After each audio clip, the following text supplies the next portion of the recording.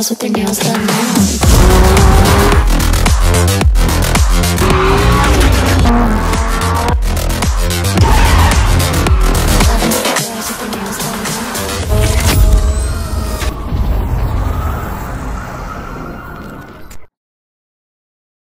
Hello Flywheelers, നമ്മൾ ഇന്നിപ്പം WCOTY LA test ഡ്രൈവിന്റെ second എപ്പിസോഡിലുള്ളത് A new day A new car. Actually പുതിയൊരു കാറാണ്, ഇന്ത്യയിൽ വരാൻ പോകുന്നൊരു വണ്ടിയാണ്, ഇപ്പം ഇന്ത്യയിൽ പ്രൊഡക്ഷൻ തുടങ്ങിയിട്ടുള്ളൊരു വണ്ടിയാണ്. ജീപ്പ് ഗ്രാൻഡ് ഷെറോക്കി, പുതിയ ജീപ്പ് ഗ്രാൻഡ് ഷെറോക്കിന്റെ തന്നെ 4xe എന്ന് പറഞ്ഞിട്ടുള്ള വേരിയന്റ് ആണിത്. അതായത് ഹൈബ്രിഡ്, ഇന്ത്യയിൽ വരുന്ന ഹൈബ്രിഡ് അല്ല കേട്ടോ. ഇപ്പം ഏതായാലും ഹൈബ്രിഡ് അല്ല വരുന്നത്, ഇനി ഭാവിയിൽ വരുമെന്ന് അറിയില്ല. അപ്പോൾ ഏതായാലും ജീപ്പ് ഗ്രാൻഡ് ഷെറോക്കിന്റെ എക്സ്പീരിയൻസ് നമുക്ക് നോക്കാം. സോ ജീപ്പ് ഗ്രാൻഡ് ഷെറോക്കിനെ കുറിച്ച് പറയുമ്പോൾ ഒരു ജീപ്പിന്റെ ഒരു ലെഗസി കീപ്പ് ചെയ്യുന്ന കുറെ കാര്യങ്ങൾ ഇതിൽ വന്നിട്ടുണ്ട്. അതുപോലെ തന്നെ ചില കാര്യങ്ങൾ ഒരു അമേരിക്കൻ കാസിലുണ്ടായിരുന്ന ചില സംഗതികൾ which is little bit negative ആയിട്ടുള്ള റീറ്റേൺഡും ആണ്. അപ്പോൾ അങ്ങനെ നോക്കുകയാണെങ്കിൽ ഇപ്പം ജീപ്പിന്റെ ഒരു ഡിസൈൻ ഫിലോസഫി കീപ്പ് ചെയ്തിട്ടുണ്ട്. അതൊന്ന് റിഫൈൻ ചെയ്തെടുത്ത് കുറച്ചുകൂടി ഒരു ഫ്രണ്ട് എന്നുള്ള കാണുമ്പോൾ മാച്ച് ഓഫ് ഫീൽ ഉണ്ട്. ഫ്രണ്ടിൽ ആ ഹുക്ക് എല്ലാം ബ്ലൂ കളറിലെല്ലാം കൊടുത്ത് എല്ലാം കുറച്ചൊരു അട്രാക്റ്റീവ് ആണ്. എന്നാൽ അതുപോലെ തന്നെ ഇന്റീരിയർ കംപ്ലീറ്റ്ലി റീവർക്ക് ആണ്, ഭയങ്കര റിഫൈൻഡ് ആയിട്ട് ലക്ഷറി ഫീൽ ഉണ്ട്. പിന്നെ 3 സ്ക്രീൻ വരുന്നുണ്ട്. ഇവിടെ വന്നിരിക്കുന്ന ഇൻസ്ട്രുമെന്റ് കൺസോളും സെൻട്രൽ മൾട്ടിമീഡിയ, ഇവിടെ ഒരു സ്ക്രീനും വരുന്നുണ്ട്. അതുപോലെ തന്നെ അത്യാവശ്യം സ്പേഷ്യസ് ആണ്. ഞാൻ കൂടുതൽ കാര്യങ്ങൾ പറയുന്നത് വെച്ചാൽ ഇന്ത്യയിൽ എന്തായാലും ടെസ്റ്റ് ഡ്രൈവ് വരുന്നുണ്ട്, അപ്പോൾ നമുക്ക് ഇന്ത്യൻ സ്പെക്ക് കൂടുതൽ മനസ്സിലാക്കാം. എന്തായാലും ഒരു കാര്യം ഞാൻ മനസ്സിലായത്, ഇപ്പോൾ ഹൈബ്രിഡ് ആണെങ്കിൽ കൂടി ഇപ്പോൾ ഇലക്ട്രിക് മോഡലാണ് ഇപ്പോൾ ഞാൻ പോകുന്നത്. ഇപ്പോൾ പവർ വേണ്ട സമയത്ത് നമ്മൾ പെഡൽ ചെയ്യുമ്പോൾ തന്നെ പെട്രോൾ എഞ്ചിൻ ഓൺ ആവുന്നുണ്ട്. പക്ഷെ ഒരു ഇലക്ട്രിക് മോഡലാണെങ്കിലും നമ്മൾ പല ഹൈബ്രിഡ് വണ്ടികൾ ഓടിച്ചു, അത്രയ്ക്കും കൊണ്ട് റിഫൈൻമെന്റ് ലെവൽ എനിക്ക് ഫീൽ ചെയ്യുന്നില്ല. പിന്നെ അതുപോലെ തന്നെ റൈഡ് ആണെങ്കിലും suspension is good, like drive ചെയ്യുമ്പം നല്ലൊരു സസ്പെൻഷൻ ആയിട്ട് ഫീൽ ചെയ്യുന്നത്. പ്രത്യേകിച്ച് നമ്മൾ ടേണുകാർ എടുക്കുമ്പോൾ ഈ ബൾക്കൊന്നും ഫീൽ ചെയ്യില്ല. പക്ഷെ ഒരു ലക്ഷറി വെഹിക്കിൾ ആയിട്ട് കാണുമ്പോഴാണെങ്കിൽ എനിക്ക് എവിടേക്കോ കുറച്ചൊരു ഡാമ്പ് അടിക്കുന്ന ഫീൽ ഉണ്ട്. അതുപോലെ തന്നെ ചെറിയൊരു ഹാർഷ്നെസ് ഫീൽ ചെയ്യുന്നുണ്ട് സസ്പെൻഷനിൽ. പ്രത്യേകിച്ചും ഇത്രയും സ്മൂത്ത് റോഡ്, നമ്മൾ പല വണ്ടികളും ഈ റോഡിൽ ഓടിച്ചു, എന്നിട്ടും നമുക്ക് ഇങ്ങനെ ഫീൽ വരുന്നെങ്കിൽ it's not up to the mark എന്ന് വേണം പറയാം. എനിവേ, ഇത് ഒരു ടൈറ്റ് കോമ്പറ്റീഷനുള്ള സെഗ്മെന്റിലേക്കാണ് ഈ വർഷം WCOTYയിൽ ജീപ്പ് ഗ്രാൻഡ് ഷെറോക്കി എത്തിയില്ല. അപ്പം ആ ഒരു സെഗ്മെന്റിൽ എങ്ങനെ ഇത് പെർഫോം ചെയ്യുന്നു, എത്ര വോട്ട് ലഭിക്കുന്നു എന്നെല്ലാം നമുക്ക് നോക്കി തന്നെ കാണാം. So stay tuned. അപ്പോൾ നമ്മുടെ അടുത്ത കാറും എടുത്തിട്ട് നമ്മൾ ഫേമസ് പാർക്കിംഗ് ലോട്ടിൽ നിന്ന് പുറത്തേക്ക് വരികയാണ്. അത് ഏതാണെന്നല്ലേ, ഏതാന്ന് പറയുന്ന മുമ്പ് ആക്ച്വലി ഞാനൊരു മിക്സ് ഫീലിങ്ങിലാണുള്ളത് ഈ കാറിൽ. ഫസ്റ്റ് ഓഫ് ഓൾ ഭയങ്കര ലെഗസി ഉള്ളൊരു ബ്രാൻഡിങ് ഉള്ളൊരു വണ്ടിയാണ്. എന്നാൽ ഇപ്പം അതിൻ്റെ ഒരു എക്സ്റ്റീരിയർ ഡിസൈൻ എന്ന് പറയുന്നത് ആ ലെഗസിക്ക് ഒത്ത രീതിയിലല്ല എന്നുള്ള ഒപ്പീനിയൻ എനിക്കുള്ളത്. ഞാൻ പറയാം ഏതാ വണ്ടിയും അതിൻ്റെ ലുക്കും നിങ്ങൾ നോക്കൂ, എന്നിട്ട് നിങ്ങളുടെ അഭിപ്രായം കമൻറ്റിൽ അറിയാം.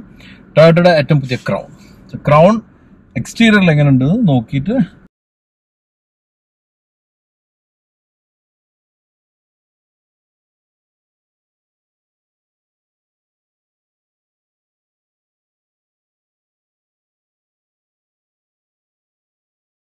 ടൊയോട്ട റീസെന്റ് ആണ് അവരുടെ പുതിയ ഡിസൈൻ ഫിലോസഫികളും പുതിയ വരാൻ പോകുന്ന മോഡലുകളുടെ ലൈനപ്പും പിന്നെ അതുപോലെ തന്നെ ഇലക്ട്രിക്കിലൊക്കെ വരുന്നതിനെ കുറിച്ച് വലിയൊരു അനൗൺസ്മെന്റ് നടത്തി. അന്നാണ് ക്രൗണ് പുറത്തു വന്നത്. ആ പുറത്തു വന്ന സമയത്ത് പലപ്പോഴും പലരും കരുതിയിരുന്നത് ഈ ഒരു വണ്ടി കാണുമ്പം ക്രൗണിന്റെ ക്രോസ് ഓവർ ആണെന്നായിരുന്നു. പിന്നെ ക്രൗൺ എപ്പോഴും നമുക്കൊരു സിഡാന്റെ സ്റ്റേറ്റ്ലി ഫീൽ കിട്ടുന്ന ഒരു വണ്ടിയാണ്. ആ ലുക്ക് അങ്ങോട്ട് പോയിട്ട് ആകെ മാറി ഇപ്പോൾ ഉള്ളത് ഒരു ക്രോസ് ഓവർ കൈൻഡ് ഓഫ് ലുക്കാണ്. പല Japanese high sitting toll boy ഡിസൈനിലുള്ള സിഡാന്റെ ഒരു ഫീലാണ് ഇതിന് വന്നിരിക്കുന്നത്. അത് തന്നെ എനിക്ക് ഭയങ്കര ഒരു സെറ്റ് ബാക്ക് ആയിപ്പോയി. ഞാൻ കരുതിയിരുന്നത് ടൊയോട്ട ഇത് അങ്ങനെ റീറ്റെയിൻ ചെയ്യുന്ന ക്രൗൺ പോലെ ഉണ്ടെങ്കിൽ സെഞ്ചുറിയിലും പോലെ റീറ്റെയിൻ ചെയ്യേണ്ടതായിരുന്നു. അതിനെ മോഡേണൈസ് ചെയ്തിട്ട് പുതിയ സ്റ്റൈലിൽ കൊണ്ടുവന്നിരുന്നെങ്കിൽ വിളിക്കാമായിരുന്നു. പക്ഷേ ഇന്റീരിയർ അതുപോലെ തന്നെ ഡ്രൈവ് ട്രെയിൻ അതെല്ലാം നല്ല ഇമ്പ്രൂവ് ചെയ്തിട്ടുണ്ട്. നമുക്ക് കുറേ ലെക്സസ് എലമെന്റ്സ് ഇതിൽ കാണാം. എസ്പെഷ്യലി ഇൻഫോർടൈൻമെന്റ് സിസ്റ്റവും ഗിയർ ലിവറും ഈ സ്റ്റിയറിംഗ് എല്ലാം കാണുമ്പോൾ ലെക്സസിന്റെ ഒരുപാട് ഫീൽ നമുക്ക് കിട്ടുന്നുണ്ട്. എന്നാൽ റിഫൈൻമെന്റും കംഫർട്ടും അതുപോലെ തന്നെ ആ ഒരു പവർ ട്രെയിനിന്റെ കാര്യങ്ങളെല്ലാം തന്നെ വളരെ ഇമ്പ്രൂവ് ചെയ്തിട്ടുണ്ട്. Toyota is known for there hybrid system. ആ സിസ്റ്റം ഏതായാലും നമുക്ക് പ്രൂവൺ ആണ്, വിച്ച് ഇസ് ലൈക്ക് ലോകം മൊത്തം ആക്സെപ്റ്റ് ചെയ്തുള്ളൊരു കാര്യം. അപ്പം അതുകൊണ്ട് തന്നെ നമുക്ക് ആ കാര്യത്തിലൊന്നും ടൊയോട്ടയുടെ ഡൗട്ടൊന്നും കരുതേണ്ടതില്ല. നമ്മളിപ്പോൾ ഇന്നിപ്പോൾ റിവ്യൂ ചെയ്യുന്നത് WCOTYയുടെ വോട്ടിങ്ങിനുള്ള കണക്കാക്കിയിട്ട്. അങ്ങനെ നോക്കുമ്പോൾ ഇതിൽ വന്നിരിക്കുന്ന കുറേ എലമെന്റ്സ് ആക്ച്വലി വളരെ ഇംപ്രസീവ് ആണ്. ആ ഇംപ്രഷനാണ് ആക്ച്വലി നമുക്ക് വോട്ടിങ്ങിന് ക്രൈറ്റീരിയ വരിക. കാരണം ഇത് നമ്മളെ മാർക്കറ്റിൽ വരുന്നൊരു വണ്ടിയല്ല, നമ്മളെ മാർക്കറ്റിൽ വരും എന്നുള്ളതിൽ ഒരു ഹോപ്പും ഇല്ല. അങ്ങനെ നിൽക്കുമ്പോൾ നമുക്ക് നോക്കാനുള്ളത് ബാക്കിയുള്ള മാർക്കറ്റ്, ടാറ്റക്ക് പ്രോമിനൻ്റ് മാർക്കറ്റിൽ ഇതെങ്ങനെ പെർഫോം ചെയ്യുന്നു എന്നുള്ളതാണ്. അപ്പോൾ ആ ഒരു കണക്കിലായിരിക്കും ഇത് വോട്ട് ചെയ്യുന്നുണ്ടാവുക. എന്തായാലും റിസൾട്ട് വരുന്നവരെ നമുക്ക് വെയിറ്റ് ചെയ്യാം. വേൾഡ് കാർ അവാർഡ്സിൻ്റെ 2023 എല്ലാ ടെസ്റ്റ് ഡ്രൈവിൽ അടുത്ത കാർ ഞാൻ ഓടിക്കുന്നത് ഒരു ചാമ്പ്യൻ്റെ ബ്രദർ എന്ന് പറയാം. കഴിഞ്ഞ വർഷത്തെ ലക്ഷറി കാർ അവാർഡ് വിൻ ചെയ്തിട്ടുള്ള EQSന്റെ SUV ഫോമാണ് മെർസിഡസ് ബെൻസ് EQS SUV.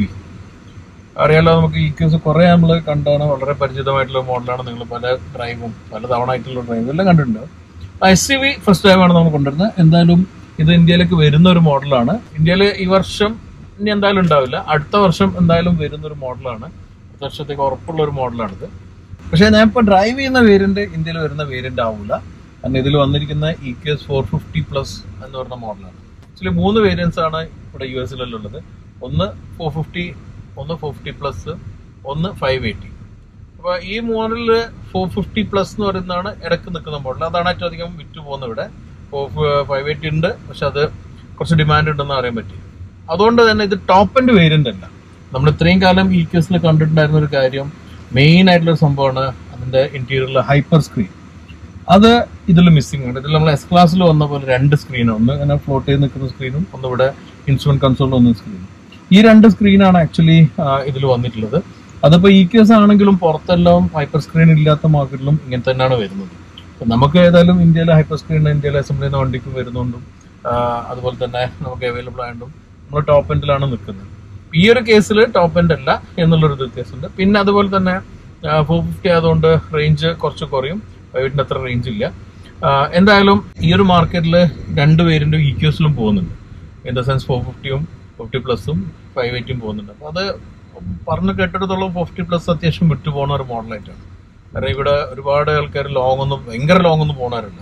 അവരുടെ ഡെയിലി യൂസിനുള്ള റേഞ്ച് എല്ലാം കിട്ടുന്നത് 355 HP ആണ് ഇതിന് വരുന്നത്. അതുപോലെ തന്നെ ഏകദേശം 305 മൈൽസ് ആണ് claimed range, which means around 460 എല്ലാം ഉണ്ടാവുന്നതായിരിക്കും നമ്മുടെ നാട്ടിലെ കിലോമീറ്റേഴ്സ് വെച്ച് നോക്കും. WCOTY EQS കുറിച്ച് പറയുകയാണെങ്കിൽ ഇത് വരുന്നത് ഒന്നിൽ ലക്ഷറി കാർ സെഗ്മെന്റിലും അതുപോലെ തന്നെ ഒന്ന് വന്നിരിക്കുന്ന ഇലക്ട്രിക് കാറിന്റെ സെഗ്മെന്റിലേക്കാണ്. അപ്പം അതിൽ ഒരുപാട് കോമ്പറ്റീഷൻസ് ഉള്ള ഒരു സെഗ്മെന്റ് ആണ്. പിന്നെ മെർസിഡസ് ഇതിനെ EQS-നെ എപ്പോഴും S-ക്ലാസ് ഓഫ് ഇലക്ട്രിക് എന്നും GLS ഓഫ് ഇലക്ട്രിക് എന്നെല്ലാം പറയുന്നുണ്ടെങ്കിലും ഇത് ശരിക്കും ഇനിയും ലോഡഡ് ആവണം എനിക്ക് തോന്നുന്നുണ്ട്. അപ്പോൾ അതുകൊണ്ട് തന്നെ എങ്ങനെയാണ് കോമ്പറ്റീഷൻ്റെ അടുത്ത് പിടിച്ചെടുക്കുന്നത് എന്നുള്ള നമുക്ക് വോട്ടിങ്ങിലൂടെ കാണാം. So let's wait and see how this gonna perform. അതിൻ്റെ കൂടെ കഴിഞ്ഞ വർഷത്തെ luxury car award വിന്നറാണ് EQS. EQS-ന്റെ SUV എന്ന് പറയുമ്പം ഇതിന് കുറച്ചുകൂടി പ്രഷർ കൂടുതലാണ്. EQS SUV എന്ന് പറഞ്ഞു കഴിഞ്ഞാൽ കഴിഞ്ഞ വർഷത്തെ ചാമ്പ്യന്റെ SUV ബ്രദറാണ്. പക്ഷെ ആ ഒരു കൊല്ലം കൊണ്ട് തന്നെ ഒരുപാട് പുതിയ മോഡലുകൾ വരികയും ഒരുപാട് ടെക്നോളജി ഇമ്പ്രൂവ് ചെയ്തുകൊണ്ടെല്ലാം തന്നെ നമുക്ക് കാത്തുനിന്ന് കാണണം എങ്ങനെയാണ് ഇതിന്റെ വോട്ടിംഗ് വരുന്നത്. സോ റിസൾട്ട് വരുന്നവരെ വെയിറ്റ് ചെയ്യാം. ഈ എല്ലാ ടെസ്റ്റുകളും ഞാൻ അടുത്ത് ഓടിക്കുന്നത് നമുക്ക് നാട്ടിൽ ഇറങ്ങിയിട്ടുള്ള ഇന്ത്യയിൽ ഇറങ്ങിയിട്ടുള്ളതും നമ്മൾ റിവ്യൂ ചെയ്തതും റേഞ്ച് ടെസ്റ്റ് ചെയ്തതും നമ്മൾ ശരിക്കും എൻജോയ് ചെയ്തിട്ടുള്ളൊരു വണ്ടിയാണ് Kia EV6. പക്ഷെ EV6-ന്റെ GT വേരിയന്റ് ആണ് ഇത്. അതാണ് ഡിഫറൻസ് ഉള്ളത്. GT വേരിയന്റ് ഇന്ത്യയിൽ വന്നിട്ടില്ല. ഇന്ത്യയിലുള്ളത് നോർമൽ വേരിയൻസ് ആണ്. GT വേരിയന്റ് ആണ് കുറച്ചുകൂടെ പവർ കൂടുതലും അതുപോലെ തന്നെ പെർഫോമൻസ് കൂടുതലുമാണ്. കുറച്ച് ട്രിം ഡിഫറൻസിലുള്ള വണ്ടി. ഇപ്പൊ ഇങ്ങനെ സീറ്റിൽ തന്നെ കാണുന്നുണ്ടോ, 1 പീസ് ആയിട്ടുള്ള ഒരു ബാക്ക് റെസ്റ്റ് ഉള്ള ഒരു സീറ്റാണ്, സ്പോർട്ടിംഗ് സീറ്റാണ്. അപ്പൊ ഇങ്ങനത്തെ കുറച്ച് ഡിഫറൻസ് ഉണ്ട്, അത് നമുക്ക് നോക്കാം.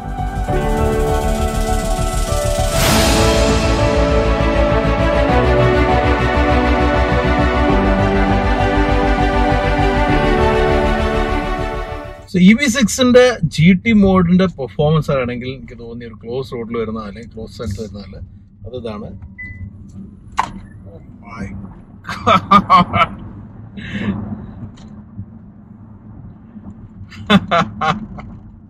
സോ ഞാനിപ്പം ഉണ്ടായിരുന്നത് റോസ് ബോൾ എന്ന് പറഞ്ഞ സ്റ്റേഡിയത്തിന്റെ പുറത്തുള്ള പാർക്കിങ്ങിലായിരുന്നു.